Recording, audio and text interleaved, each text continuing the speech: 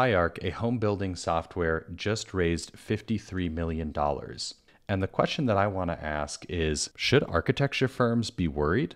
Now, I know that you may be thinking that, when people talk about tech projects, they talk about how it's going to revolutionize design, how it's going to disrupt the entire industry. But this product actually does start to speak to something that is, I believe, a fundamental shift. HighArc was very strategic in targeting home builders and delivering houses. This is something that they could corner and really understand the process from A to Z. They have a diagram of here, which is kind of the typical process here, which is disruptive flows between design, purchasing, sales, and construction.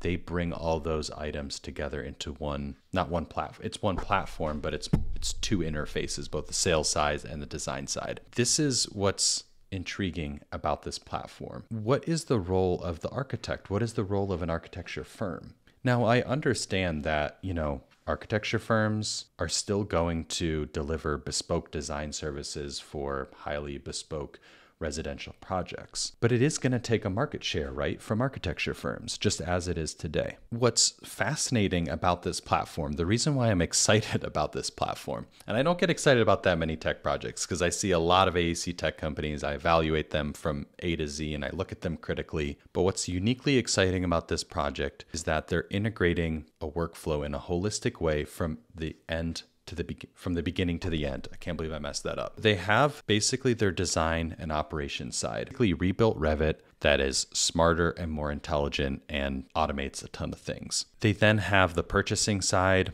and estimating. They have the sales and marketing side, and then they have the construction documents into one holistic system. So let's scroll down to here. So this is that CAD system, what they call the studio, and we could take a deeper dive into this. What's exciting about this is the showroom. I'm about to buy a house. I can look at this rendering and say, you know what? I really want a 2-car garage. The salesperson can swap that out. It's an IKEA-like experience for houses. I don't like that paint finish. Let's swap it out. Realistic render, swap out that color. They have it. This is all integrated with the construction documents, with everything. You know what? Let's flip that house. I don't know. I don't want to drive in from the other side, I guess. Flip that house. You know what? I really want another bedroom. Let's add that as an option. This is an ideal platform for someone buying a house, right? They have customization and they can then have access to their house that they're going to move into, but then it automatically updates the construction documents. So that is amazing. And on top of this, so that's like one of the coolest elements about this software. There's another thing that's really interesting that's happening here, which it's hard to see through this website, but they basically have what you could consider design guidelines on your portfolio scale all the way down to an individual house scale. So what I mean by that is, let's say you have a housing development of like 10 houses or 50 houses. In this software, you could set a design guideline that you're going to do your eaves like X, Y, and Z, or you're going to do all your windows with this window manufacturer, for instance. You can set that on a portfolio scale, so like 40 houses, or you can just customize that on the house, on one individual house. So the ability that this software has to work across those scales is really fascinating. So my biggest takeaways with this platform are that they've basically created a Revit-like tool, so like a design tool that's basically like Revit, but a lot better. Created a user-friendly sales interface, IKEA-like experience for customers. They've specifically targeted housing developers, covering the full process from A to Z. They've enabled a lot of automation in all their workflows, so they can work between everything from the sales side to the design side and back and forth with a lot of ease and full integration. There is still a steep learning curve to using the tool. So not only are they going to need education for people to become experts in the tool, they might even need in-house experts. I don't really know. It's going to be a similar learning curve to learning Revit, which you should not minimize. That takes time to learn. So I'm interested to see how that sort of plays out. Does HighArc kind of become specialists? They're going to need some hand-holding for every single customer that they have to a certain extent or for a certain amount of time. They have some interesting research initiatives, including using computer vision to take plans and convert those to houses. Now, there's a lot of use cases for this, and I think that's going to have some really unhidden and unexpected beneficial aspects that may not be immediately known right now, but I think farther down the line, this ability to just read a plan and translate that to a model, that's super awesome. And then it does have the potential to disrupt traditional residential architecture firms and introduce a new business model. And what I mean by that is, what is the business model of an architecture firm? And the more that I think about this, I think of an architecture firm kind of like a tech company.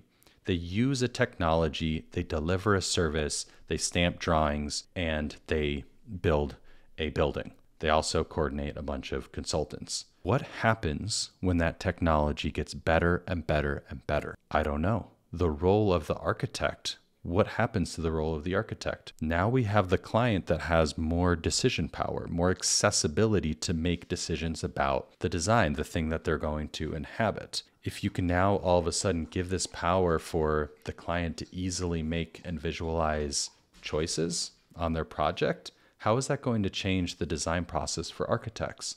I think this is going to change how architects work. And I know that might sound drastic, but I do think that this is a shift in how we think about technology and how architecture firms use technology. The firms that take advantage of new technology are going to win. The ones that don't will stay around, but they will not grow, or they will basically retire, and the new firms will come up and emerge and use these technologies. I'm interested to see how this is going to impact the industry at large. I think what we're going to see is a shift in how we think about architects, similarly to the shift from architects first using Revit, going from CAD to Revit. That completely changed how architects worked and delivered services. We can get more into that subject because I'm really fascinated about that, but let's keep on the topic of HighArc and just get down into the nitty gritty. I want to see what this tool actually looks like. So I'm going to bring up something from their webinar here. This is from their webinar. I actually did a reaction in real time, but then my audio didn't pick up, so I ended up not really using it, but I still have the recording. High level, your plans with generative design. What we're going to do here today. And what I'll say about this is, we've been talking about generative design for a long time, and we have Grasshopper scripts, and we have these different tools that do generative design. Autodesk has generative design, but how are any of those projects connecting the workflow from A to Z? This is where they have their unique advantage. This is where this company has their unique advantage, is how they're integrating this workflow from A to Z. So let's take a listen in. With generative design. So we built HighArc as a generative design system from the ground up, and it's really to serve our mission, to improve the quality and affordability of homes through technology. That's everything that we do here at HighArc and what our team is focused on. And hopefully that's going to be really clear to you here today. What you're going to see is technology that we've built to design homes with speed and agility. So as you're seeing in the image here, we have a system in the HighArc Studio that enables us to represent homes along with all of their options, and then instantly generate the construction documentation, the purchasing and estimating information, and even the sales and marketing experience that's associated with those homes. So what's significant about that is all those aspects that he just listed out. These plans from Signature that we're going to go through today towards the end of last week. And we set up the very basics of what we call the central data model at HighArc. This image represents a bit of what's happening behind the scenes in a central data model. So unlike traditional design tools like AutoCAD or building information modeling systems, HighArc generates homes from data. And what that means is that you can adjust that data centrally and then update that information across the business. See, that's key right there. So a central data model is essentially saying, if I had 3 Revit files, right, how do I change those 3 Revit files? I have to go into every single one of those files individually. Now, I haven't looked into the latest BIM 360, but I do not think you can just update data across 3 different Revit files. So that is very cool. If it is reflecting multiple plans. And that's a little hard to comprehend until you really see it in action. So that's what we're going to take you through here today. You can make those changes across the entire business. You can make it at a region level, a community level, or of course at a specific plan type. See, that's super cool. That's super cool. I took a screenshot. Now, those same concepts that we are showing on that previous screen that apply to building characteristics and building systems, we've also developed in the context of layouts. So if you're familiar with AutoCAD, you understand this technology around blocks and being able to represent content and then deploying it through many different files. At HighArc, we've taken that concept of blocks and we've augmented it and made it generative. So these images are showing you a bit of what's happening behind the scenes. We have hundreds of pre-built layouts that we've created at HighArc, and we're going to be deploying some of those across the signature plan to accelerate our timeline. What's exciting about that is that once you have all those elements in place, again, you can change them centrally. And when they get updated, you can update the equivalent of hundreds of plans at once. I'll make myself a little smaller. And what really makes HighArc powerful and what we're going to show is we round trip the production of this house and then take you through all the assets that are produced is that we generate deliverables. What that means is that we have a generative design model. That's what we're going to produce here in the first 20 or 30 minutes of this presentation. And then we're going to generate construction documents, purchasing and estimating data, brochures, the customer experience, and a whole host of other assets and deliverables that would typically have to be produced manually. And that's really the magic behind HighArc and what we built here today.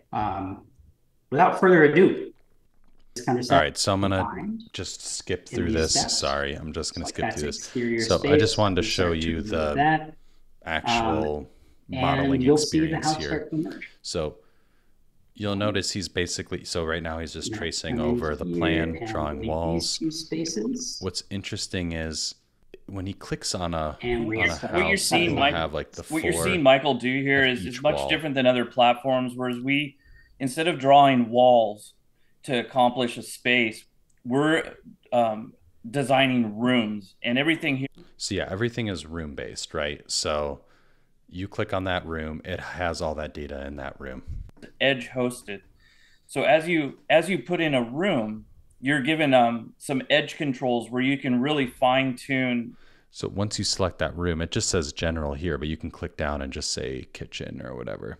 So let's skip forward to, so for instance, here's that part where they make it into a porch. So right now he's just going to select a room. Using that as a background to start from. Let's just see this. Yeah, exactly. So it's just an image here. And I'm nearly complete with subdividing this space into rooms. So it looks like, now I'm pretty much all the way complete with this. The next thing that I'm going to do is take some of these rooms and apply functions to them. So this first one. This is the cool part. So you select the room, the front porch, and then you go up there and you type in front porch, and it literally becomes a front porch. There's many things that happen inside of HighArc already. That is so that turns that into an exterior room. That is crazy. Let's fast forward. So he can just click this. Because there are people who are these both into garage rooms. So he just turns that in the garage. It puts a garage. Oh my gosh, that's crazy. Select a garage single door. And garage single door. Here. Okay, where did he do and I'm going to apply that there. So you can see that we now have those garage doors applied. I will apply a void. Yeah, the interface is not like super, it is what it is. Like, and I think that's okay. Like, it's not like super nice, but at the same time, like, I think I can see this and I could see how someone could learn it over time. All here, now my garage is starting to take shape. But I think it's good enough. I'll come into this space and turn this into the living room. So it just says living room. Turn this space into a rear porch. Also notice like all the windows are already here, which is crazy. All of my columns are being determined, your column placements are being determined by those settings inside of the central data model. We can refine. See, you just put dining and it's putting all those assets in there. So you have a more intelligent system. And again, it's putting in the electrical, it's putting in all that information. Of course, at some point it's going to have to get verified by those disciplines, but just having those initial drawings is super helpful. So I'll just fast forward through here. It basically goes through, and what's kind of crazy about this platform in the design studio is it has all this automation, but then you can make things unique. You can customize things. You can kind of like break them out of its generative aspects. And then you'll notice like it immediately becomes construction documents. They immediately make the roofs. The roof system to me seemed a little weird how they were doing roofs. It was not intuitive, but essentially it's a similar process of you're assigning a room and deciding what type of roof it's going to have. And then boom, you already have your full list of construction documents. I mean, they did this live, which is insane. So with literally in like a couple minutes, they've made construction documents for a house. I mean, this is absolutely insane.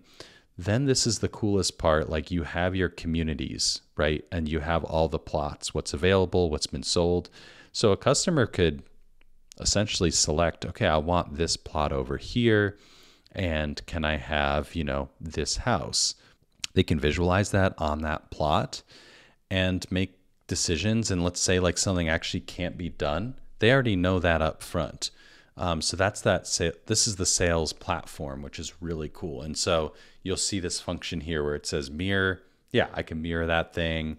You can add design options. They went through that, like the architect or whoever is making the building, they can put together a series of design options that a salesperson could put together. It says not for construction, so I wish I knew the process after this. I'm sure they need to get stamped. I don't, who knows that process.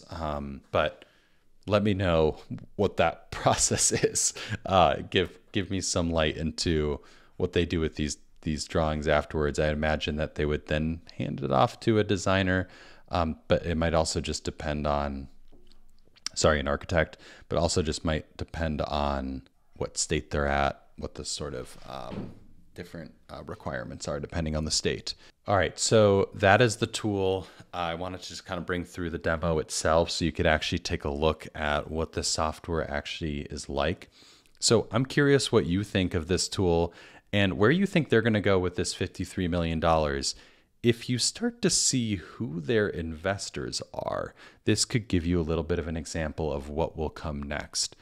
And I'm curious, does incorporating manufacturing and purchasing, basically advertisements in your platform, is that going to diminish the experience of using this tool or not? I don't know. Similar, so they have Home Depot.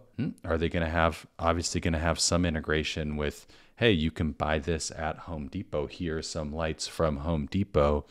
Go add them to your cart. That is a pretty interesting business model, right? If you all of a sudden are a funnel into a business. Same with Simpson Strong Ties. Hey, we're going to specify your strong ties. Here's the information to do that. At some point, you don't even have an option of who you're going to buy from. It's just integrated within the platform, right? So these are some things that I'm thinking about. I'm curious, what are the things that I'm not thinking about? What am I missing here? And what are they going to do next? What is the next iteration of HighArc? Are they going to find ways to just improve this exact market segment? Imagine without this funding, like let's say a HighArc 2.0 that starts to attack a different market segment, right?